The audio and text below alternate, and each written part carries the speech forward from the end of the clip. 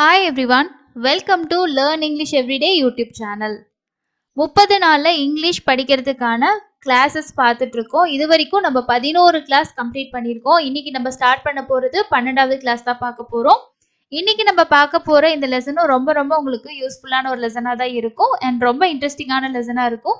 இதுக்கு முன்னாடி இருந்த லெசன்ஸ் நீங்க பார்க்கல அப்படினா கண்டிப்பா அதோட வீடியோஸோட லிங்க் நான் டிஸ்கிரிப்ஷன்ல மென்ஷன் பண்றேன். செக் பண்ணி பாருங்க.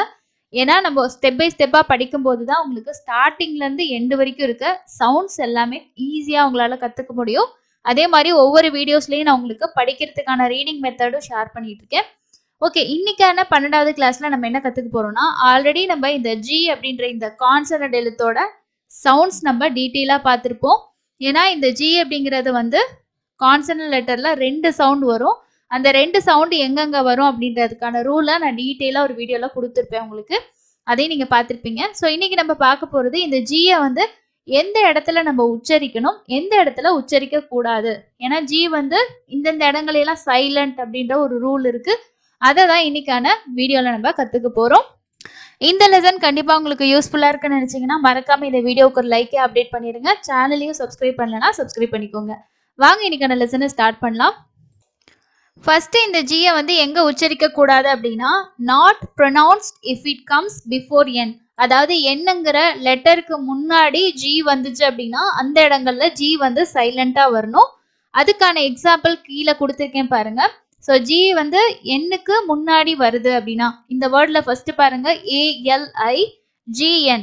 ஸோ என் வந்து லாஸ்ட்ல வந்தாலும் எண்ணுக்கு முன்னாடி என்ன வருது, ஜி வருது. ஸோ இந்த இடத்துல ஜிக்கு வந்து சவுண்டு கிடையாது. ஸோ இந்த வேர்டை ரீட் பண்றது மூலமா உங்களுக்கு புரியும். இந்த வேர்டை நம்ம எப்படி படிப்போம்னா லைன் லைன். இதை நம்ம எழுதணும்னா ஆ சவுண்டு, அதாவது ஆன்றது ஷ்வா சவுண்டு வரும் ஏக்கு. லை இல்லு ஐ லை. அடுத்த சவுண்டு பார்த்தீங்கன்னா இன் லைன். ஸோ இங்க ஜியோட சவுண்டு இக்கோ இஜ்ஜோ எந்த சவுண்டுமே இல்லை. இஜ்ஜு வர்றதுக்கு வாய்ப்பு இல்லை. இக்குன்ற சவுண்டே இல்லை இங்க. ஏன்னா இஜ்ஜுன்ற சவுண்டு எங்க வரும், ஐ கூடையும் ஈ கூடையும் ஜி வந்தாதான் இஜ்ன்ற சவுண்ட் வரும் இல்லையா. ஸோ இங்க அடுத்து வந்து கான்சனன்ட் தான் வருது. அப்படி இருந்தாலுமே இங்க ஜி வந்து சைலண்ட். நம்ம இந்த வேர்ட் எப்படி படிக்கிறோம், அலைன் அலைன். ஓகே, அடுத்தது பாருங்க, எல்லாருக்குமே தெரியும். ஸோ எந்த ஒரு அப்ளிகேஷன் எடுத்துக்கிட்டாலும் என்ன சொல்லுவாங்க, சைன் போடுங்க. சைன் போடுங்கன்றது நம்ம அதிகமாக யூஸ் பண்ற வேர்டு. அந்த சைன் அப்படின்றது எழுதுறதே பாருங்க, is I psi, is I சை. அடுத்தது இன். ஸோ இங்க எங்க இருக்கு ஜியோட சவுண்டு, சவுண்ட் இல்லை. ஆனா இங்க ஜின்ற ஒரு லெட்டர் நம்ம மென்ஷன் பண்ணணும் எழுதும் போது. படிக்கும் போது பாருங்க சைன். ஓகே, அடுத்தது பாருங்க கேம்பெயின். இப்போ ஏஐக்கு சவுண்ட் வந்து ஏங்கிற சவுண்டு, அதாவது ஏஇ அப்படின்ற சவுண்ட் கொடுக்கணும்.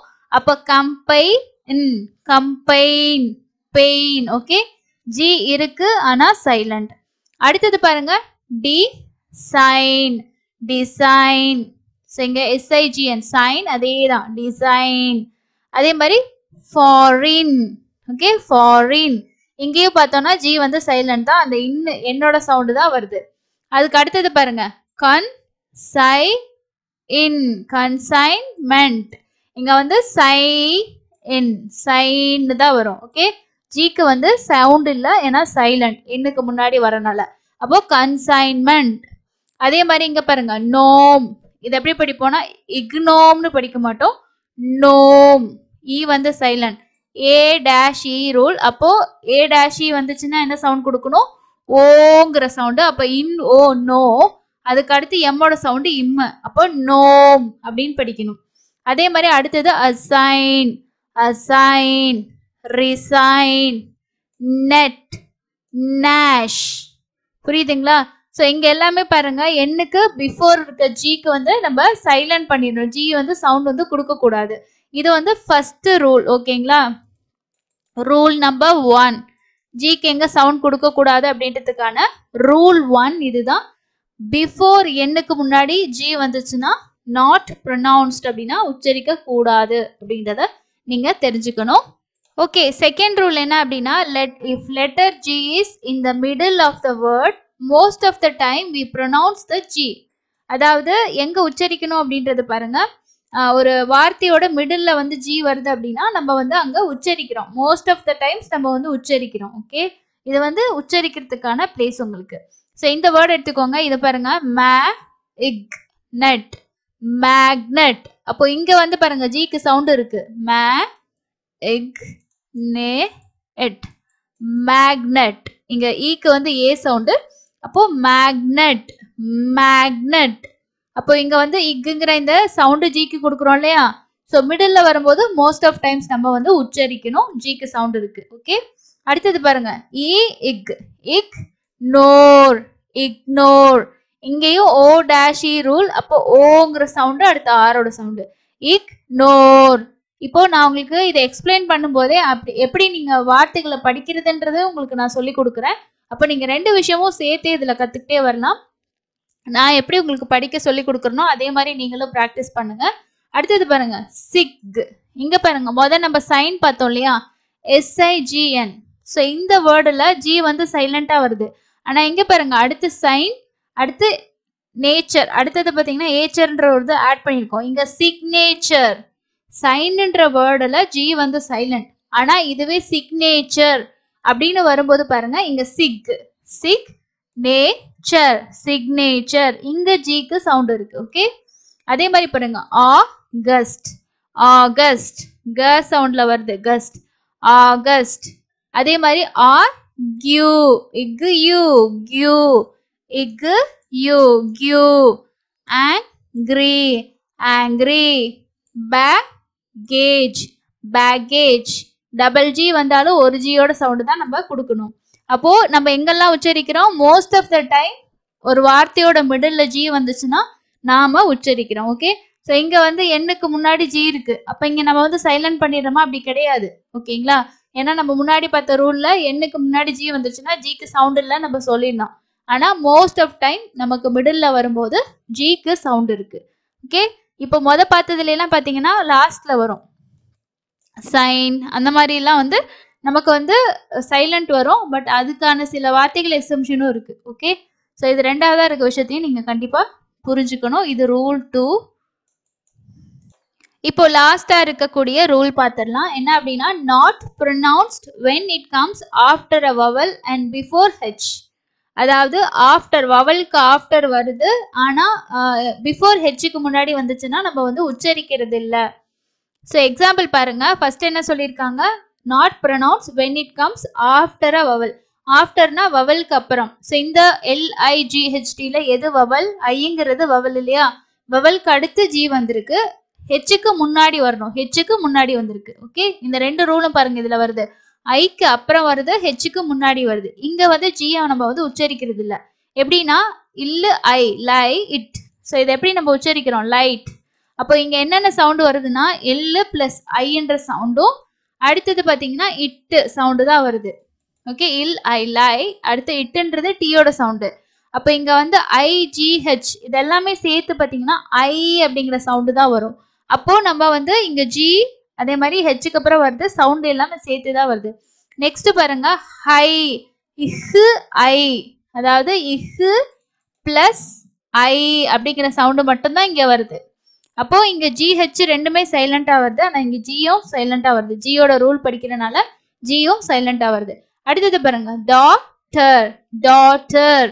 இங்கே பாத்தீங்கன்னா ஆன்ற சவுண்டு, AUGH வவல் இருக்கு, அதுக்கு அடுத்தது அடுத்து ஒரு வவல் இருக்கு. ஆனா இங்க ரெண்டுமே பாத்தீங்கன்னா சேர்த்து நமக்கு ஒரு சவுண்ட் தான் கொடுக்கும். ஏக்கு தனியா யூக்கு தனியா சவுண்ட் கிடையாது, AU சேர்ந்து ஆங்கிற சவுண்டு. அப்போ டாக்டர். ஏன்னா நம்ம முன்னாடி பார்த்தோம் வவல், வவலுக்கு அடுத்து ஜி வரணும்னு. இங்க ரெண்டு வவல் இருக்குல்ல அப்படின்னு நீங்க நினைக்கக்கூடாது. ஸோ இங்க AUக்கு சேர்த்து ஒரு சவுண்டு தான், யூக்கு அடுத்து ஜி இருக்கு, ஹெச்சுக்கு முன்னாடி இருக்கு. அப்போ இங்க ஜி வந்து சைலண்ட். டாட்டர். அடுத்தது பிரைட், ஐ sound, bright. Through. Okay, so இங்க வந்து நம்ம என்ன ரூல் பார்த்துருக்கோம், வவல் அதுக்கு அடுத்து ஜி இருக்கணும், அதுக்கு அடுத்து ஹெச் இருந்துச்சுன்னா இந்த ஜிக்கு வந்து சவுண்ட் கிடையாது, சைலண்டா தான் நம்ம படிப்போம். எழுதும் போது நம்ம அந்த ஜியை மென்ஷன் பண்ணணும். ஸோ இது வந்து ரூல் 3. ஓகேங்களா? ஸோ நம்ம மொத்தமா வந்து 3 ரூல் பார்த்துட்டோம். இப்போ அடுத்து இருக்க ரூல் பாருங்க, sometimes GH is pronounced like an F. அதாவது Fன்றது என்னன்னா, Fோட சவுண்டு இஃப்ன்ற சவுண்டு இல்லையா? அப்போ சில நேரங்கள்ல இந்த GH சேர்ந்து வர்ற இடங்கள்ல GM HM சேர்ந்து இஃப்ன்ற சவுண்டு கொடுக்கும். எக்ஸாம்பிள் டஃப், இட்டு ஆ, ட F, tough. Laugh, draft, rough. இங்க எல்லாமே இந்த ஜிஹெச்சோட சவுண்டு பார்த்தீங்கன்னா எஃப்ன்ற சவுண்டு. ஜிக்கும் ஹெச்சுக்கும் சேர்த்தே நம்ம வந்து இஃப்ங்கிற சவுண்ட் வந்து கொடுப்போம். ஓகே, ஸோ இன்னைக்கு நம்ம பார்த்தது வந்து ஜி எங்க உச்சரிக்கணும், எங்கெல்லாம் உச்சரிக்க கூடாது அப்படின்ட்டு. ஸோ அதில் உச்சரிக்க கூடாது அப்படின்றது என்னுக்கு பிஃபோர் வர இடங்கள்ல ஜி சைலண்டா வருது. அதே மாதிரி வவல் வந்து அதுக்கு அடுத்தது ஜி வந்து நெக்ஸ்ட் ஹெச் வந்துச்சுன்னா அந்த இடத்துலையும் ஜி சைலண்டா இருக்கு. அண்ட் மேக்சிமம் வந்து மிடில் வரக்கூடிய ஜிக்கு வந்து நம்ம சவுண்ட் கொடுக்குறோம். ஜிஹெச் வந்துச்சுன்னா அதோட சவுண்டு இஃப் அப்படின்ற சவுண்டு. ஓகே, இன்னைக்கு நம்ம புதுசா நிறைய விஷயம் கற்றுருக்கோம்.